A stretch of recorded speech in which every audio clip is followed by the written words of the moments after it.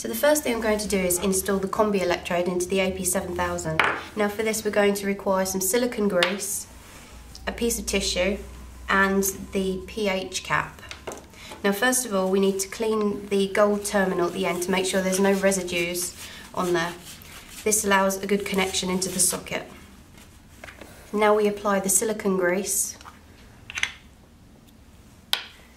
just onto the black part, making sure you don't get any onto the gold terminal.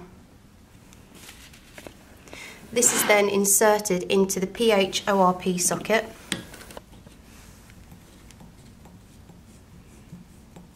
Like so. This has to be screwed in as tight as possible by hand, and then using the red lanyard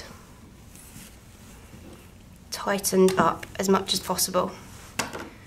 And that's the installation of the Combi Electrode.